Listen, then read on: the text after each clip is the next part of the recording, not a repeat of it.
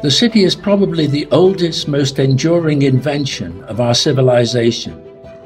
The words are interchangeable: civilization, civil, civic, city.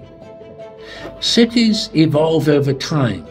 They respond to crises, and historically, they emerge from crises stronger than ever before.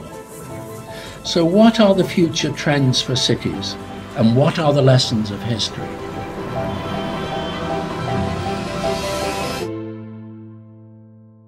Hello, I'm Sou Fujimoto, based in Tokyo and Paris. But of course, yeah, in this 10-11 month, I couldn't be in Paris or any other places than Tokyo, so I'm staying in Tokyo.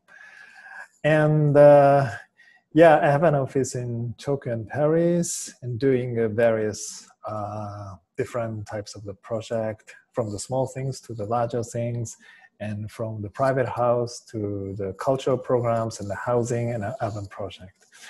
Anyway, yeah, today I like to talk about the topic I have been really thinking about as a core of the architecture thinking. It is between nature and architecture. Because my personal background, I was born and grown up in Hokkaido, the northern island of Japan, and it's like a beautiful nature field. So I was playing around in the forest in my childhood days and playing around in the nature. So I was growing up with nature. And then when I entered to university, I moved to Tokyo. But the city of Tokyo is, of course, it is quite artificial and it is quite crowded and messy, but still I found out, it was kind of a nice surprise, but I found out unexpected similarity between the forest where I was playing around in my childhood days and the city of Tokyo, because both of them are made by many, many small things. And it is, both of them has like a kind of the positive complexities to protect people by such a small scales, like a human scales. So when I'm in Tokyo, especially in the small alley, then I feel I'm in the middle of the artificial forest, because I am surrounded by many small houses, many bicycles and signage and electricity cables. All of those tiny things and the various different scales are creating kind of the sheltering spaces, which is very similar, for me, similar to the forest in Hokkaido. And then after I found out such a strange, unexpected similarity, then I surprised, and then I thought about why not? We can integrate architectural or artificial environment and natural environment together to create the better living environment. That was the very, very starting point of my architecture thinking relating to nature and architecture. And of course,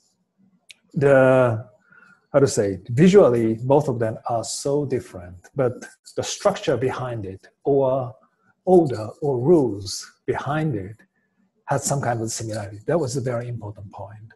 So then after that, I tried to understand such a urban or natural environment, not only by the visual surfaces, but also by how it is made, how it is created, and what kind of the relationships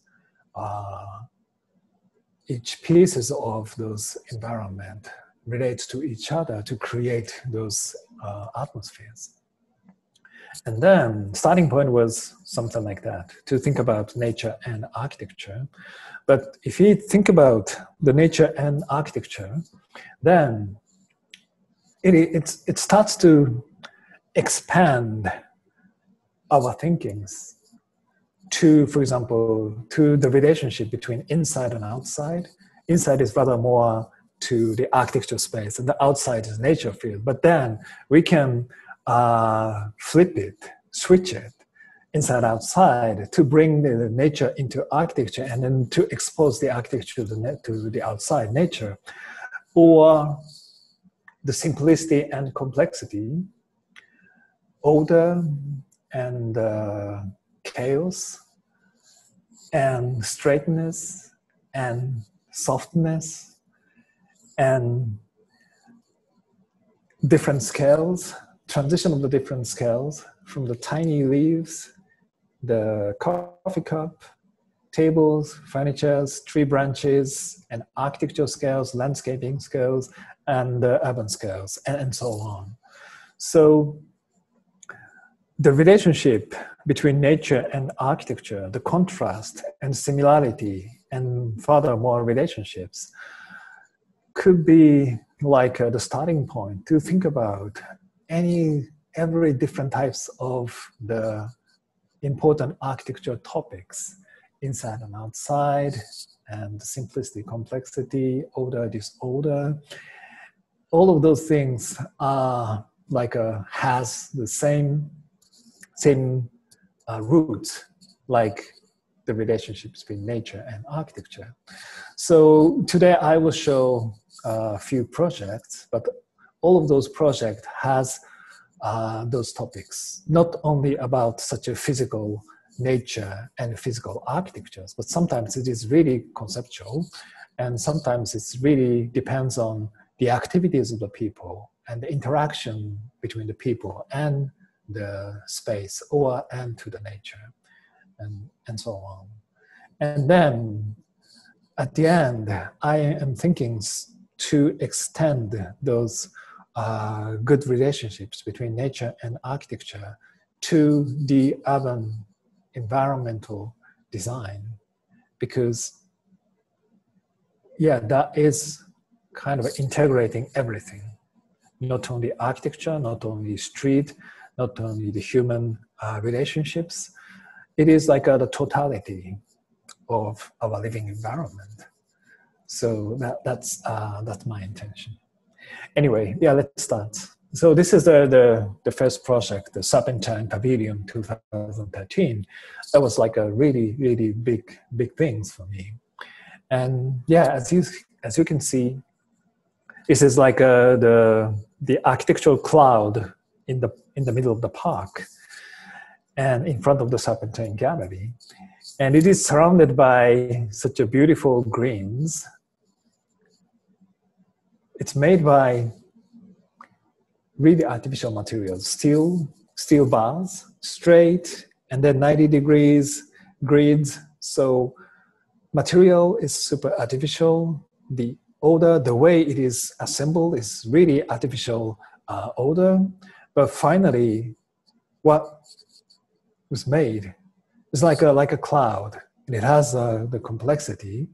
And then it has also the scales, the diversity of the scales, from the 2 centimeter thickness of the steel bar to the 40 centimeter to the scales of the stepping and the seatings, and then of course architectural scales, and expanding more as landscaping scales. And then these steps is creating the field for people to choose wherever they feel comfortable, or it is a place where people can choose to move around as they like. It is like the place without fixed functions, but it is a place of open functions, inspire people and interact with the peoples to create a lot of different functions. Depends on how people likes to interact with the space. So in that meanings, this is like a trial to create something beyond the normal functional buildings, but open up the place more freely to the people and create the field for the interaction between the people's behaviors and the place. In that sense, I feel this place, after experiencing during the opening days. After experiencing, I felt this place is rather similar to the place in the middle of the forest, because in the forest there are no any specific functions, but you can just find your own place to sit or to walk around or to climb up the trees. You can just, how to say, you get an inspiration from the environment of the forest, and then you start to play. And in this field of the Serpentine Gallery, all the space is like the cloud of the steps, and the different brightness and different densities of enclosure.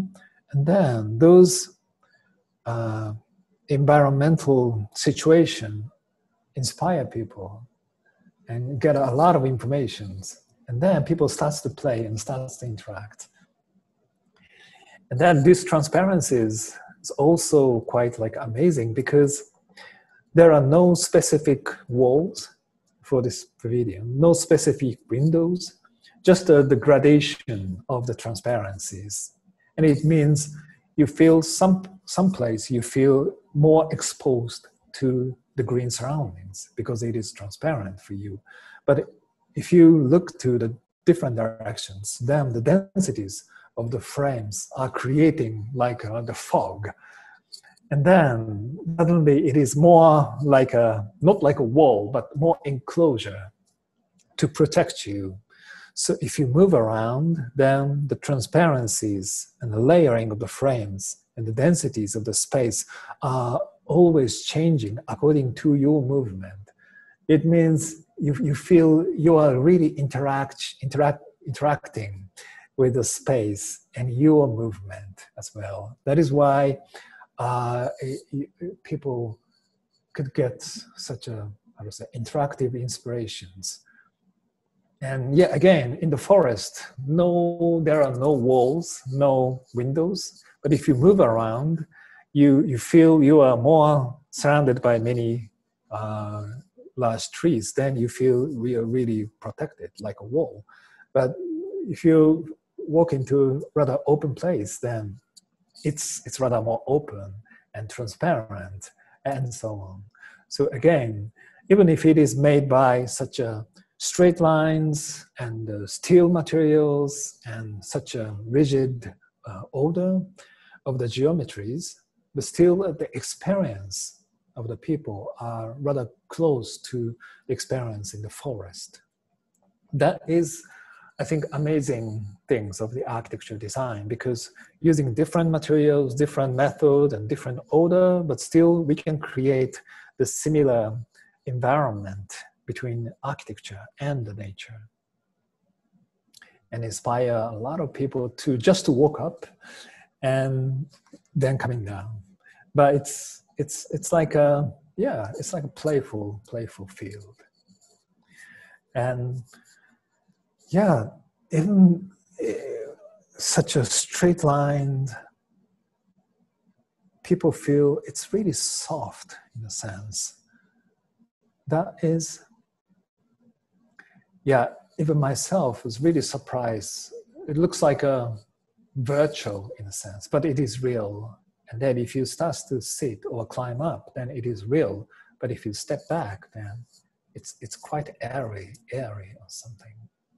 So again, I like to say, yeah, normally we are thinking about those kind of the differences or contrast, straightness and softness, simplicity and complexity, and inside and outside, dividing everything clearly. But I think it is much more, how to say, the richer experience to integrate such a splitted ones together, feeling such a gradient differences between black and white or simple and complex.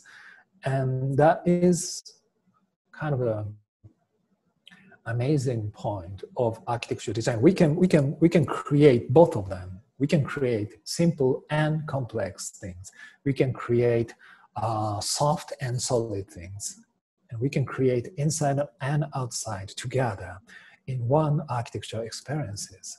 So that's That's very interesting things. And then, yeah, this is the second project is the L'Arbre Blanc in French, the white tree in Montpellier in France. Of course, as you know, the Montpellier is the city of Mediterranean climate. So yeah, even in February, they can come out to the open terrace to have a lunch. That is really wonderful lifestyle and a wonderful climate. And then for the local people, they have been doing those wonderful lifestyles for many, many years and hundreds of years. So I like to respect such a beautiful climate conditions and such a wonderful lifestyle. And even if I create the contemporary architecture and one of the tallest buildings in these regions, I like to respect, I like to adapt, I like to reinvent such a traditional lifestyle in a contemporary architecture.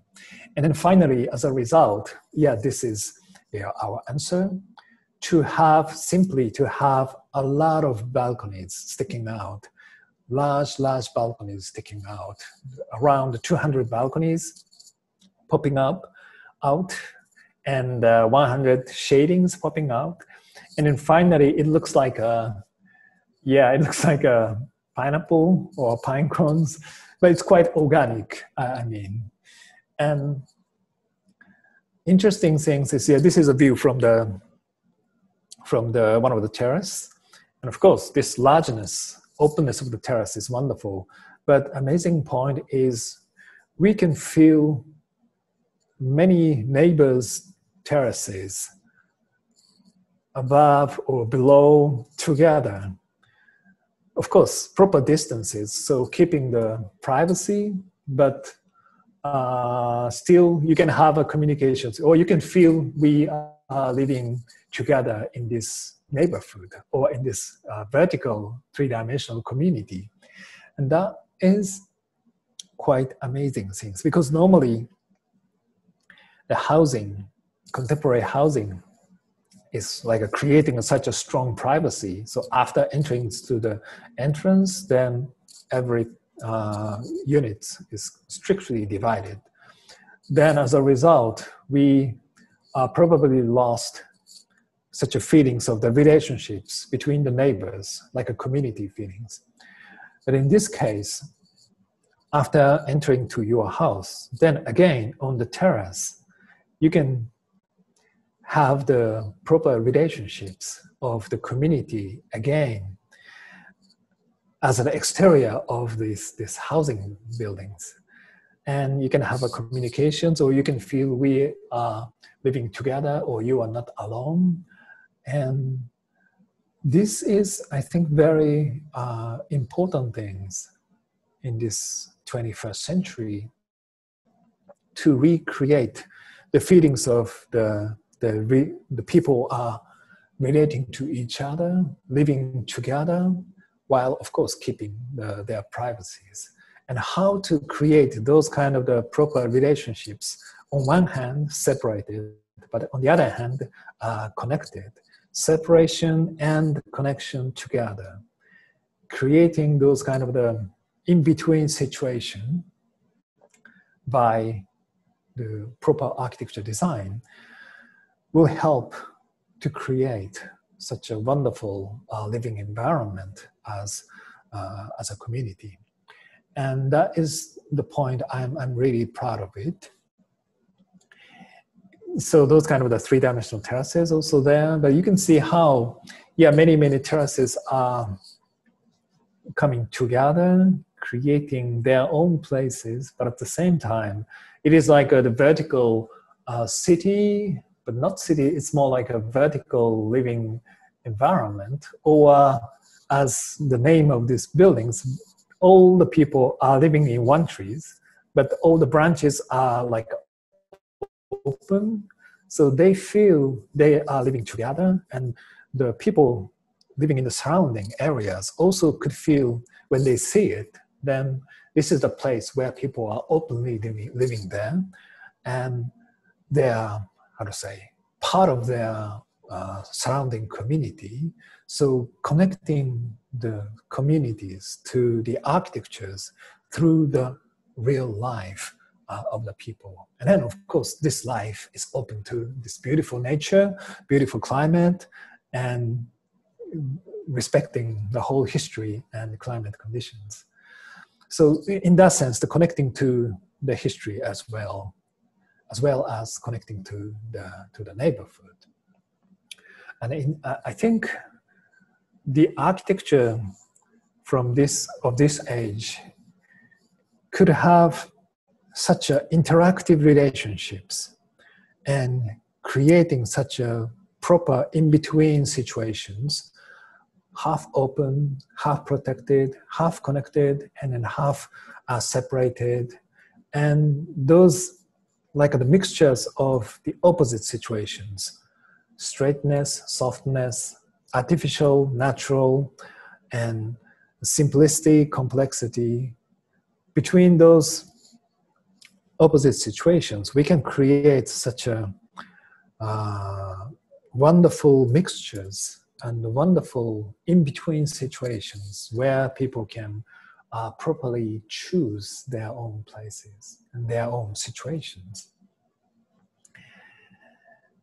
And then finally, this is now the landmark of this area, because this is showing how wonderful the life in Montpellier is. Enjoying the whole weather, communicating with the neighbors, and openly be proud of their life and their place, and proud of Montpellier. So that is why this is the landmark. Not because of the shapes, but because of how they are showing their life in a good pride. I have two projects recently. One is built in Japan and one is ongoing in Japan. And both of them is really like try to reinvent the relationship between the city and buildings and each different programs. This is the Uniqlo Park. As you know, the shop of Uniqlo, the fashion brand. But as you can see, this is a 3-story buildings. But as you can see, all the roof is like a stairs, and coming down to the ground level. It means it is open to the public. And then most of the stairs has such a large slides and the boulderings and the playground items. So most of all of the rooftop is like an open park. It is not the, rooftop. It's like a stepping rooftop. So from the ground level, from the public access, all the surface is like the playground. And why they have a public park on the shop? That is, I think, quite like ambitious and proper ambitions of the Uniqlo company, because they thought, of course, if they like to make super efficient shop, then just a simple box and maximum floor areas in a regular shape and so on, something like that. That has been maybe, we can say, 20th century efficient systems. But they thought now, 21st century, this is not the way to do those kind of the retail shop. They like to, enrich not only their shops, but also all the surrounding environment, surrounding areas. And then how to bring the people and how to welcome the people and how to make people enjoy to be here all around the surroundings. And then the answer is to create such an open park. Then children likes to go to the park, not necessarily to go to the shops, but just to go to the park or just to come to this surrounding neighborhood. Then if the value or experience of the surrounding neighborhood is increased, then as a result, the value of the shops will be increased. So those kind of the interleaning the relationships or interactive relationships, not like enclosed efficient systems, but open and creating a proper relationships and providing public open areas to enrich the whole surroundings together with the shop. That is the very simple strategy. And of course, this is quite like a big challenge, but as a result, as you can see, all the surfaces are full of the people, and kids don't like to leave until the end of the day. And so then finally, as a result, it is like a quite specific destinations for the people. So that was a very, very big success. And then in here, so we can say it is like a breaking the boundaries, as I said, not like making an interior shop, not making just exterior parts, but integrating, mixing them to each other, and then creating the slides. But it is also like the circulation in a sense, and it's part of the park landscaping, but it's part of the building, and also, of course, the urban part of the urban design. So those kind of the go beyond the boundaries, or go into the in-between situation of different things and melting them together. So in here, we don't have so many. Of course, we have some trees, but we don't have many natures. So in the meaning of the physical nature and architecture relationships, it is not very, how to say, it doesn't have so many interactive relationships between the physical nature and physical architectures.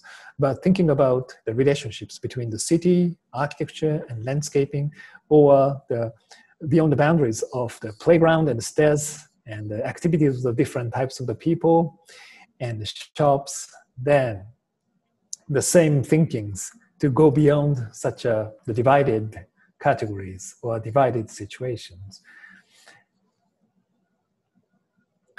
It is, yeah, kind of like a mountain in a sense, play mountains, but at the same time, it is like a shops, and it could be the auditorium. If they like to do the event, then all those seatings could be the auditorium seatings.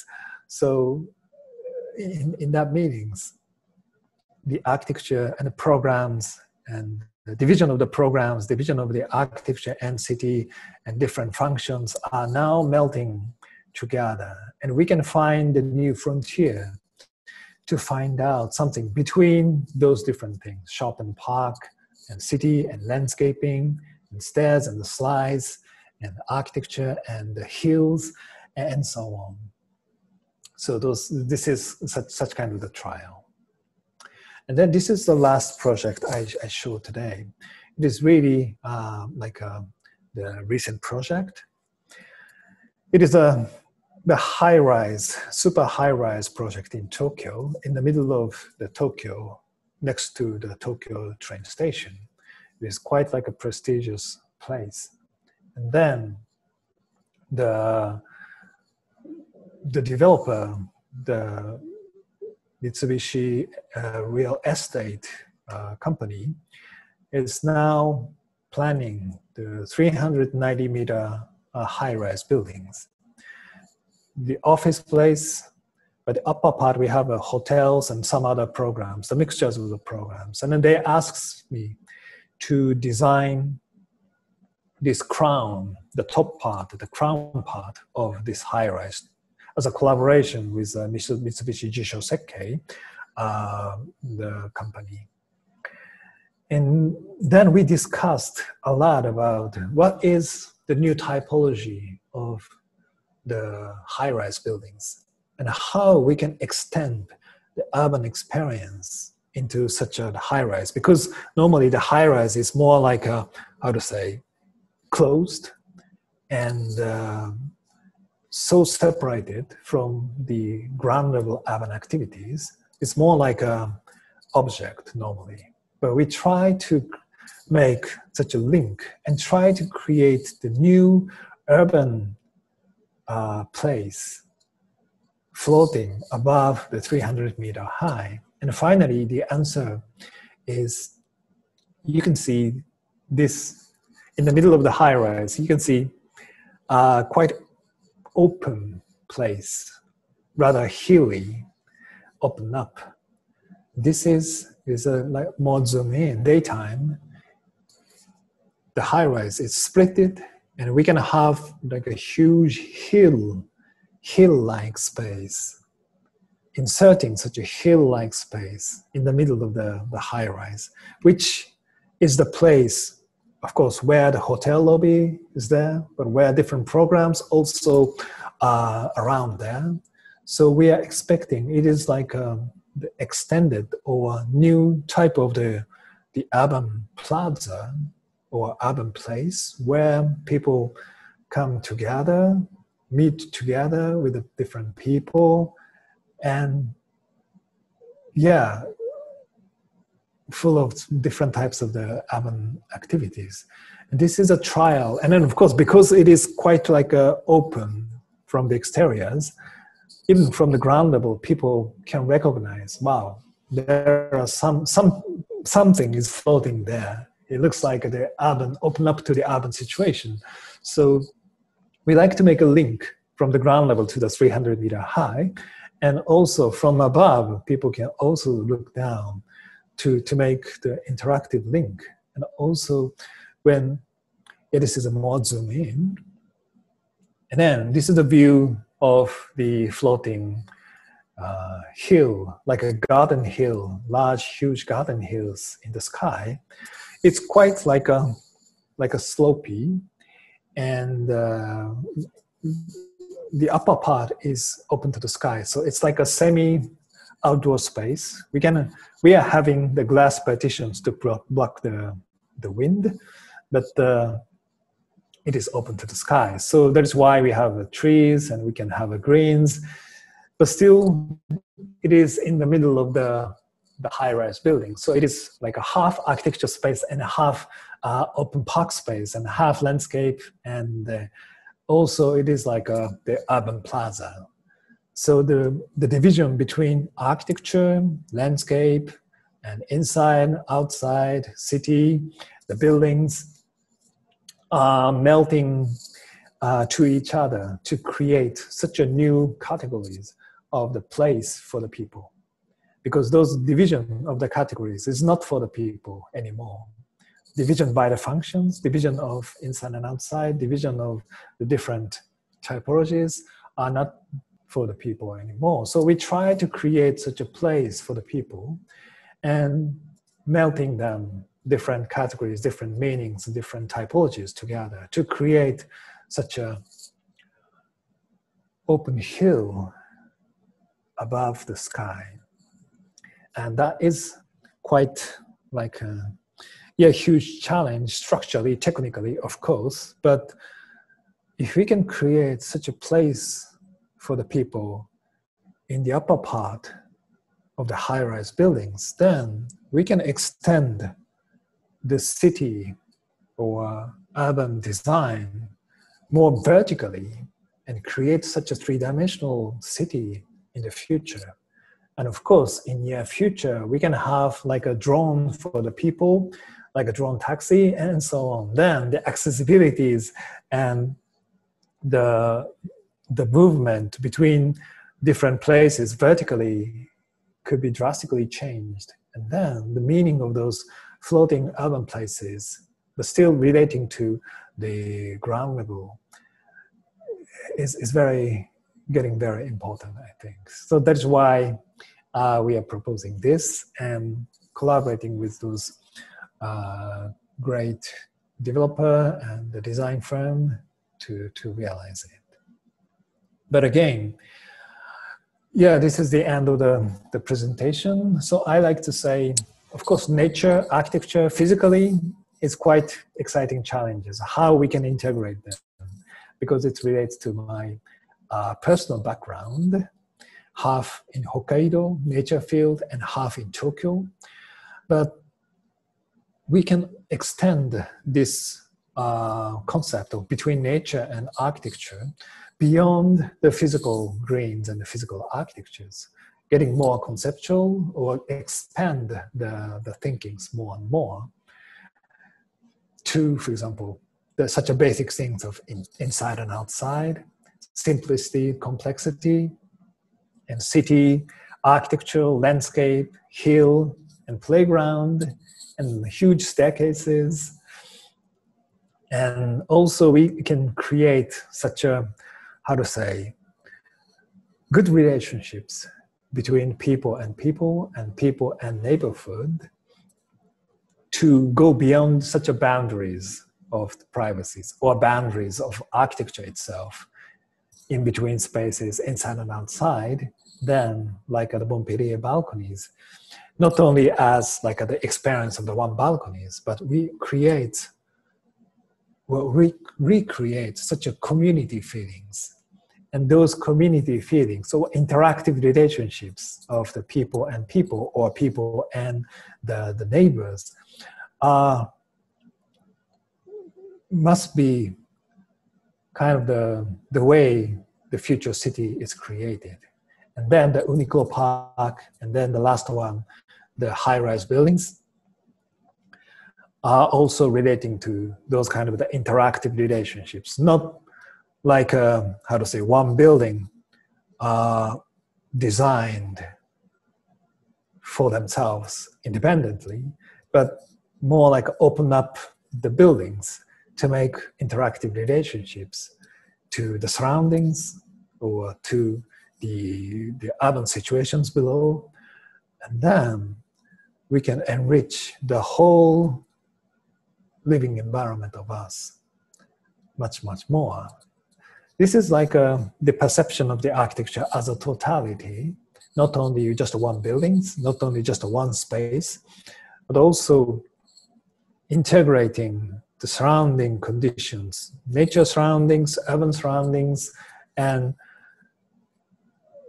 increasing the whole value of all the neighbors or all the related situations. Then, as a totality, then the independent value of the independent architectures could be also increased.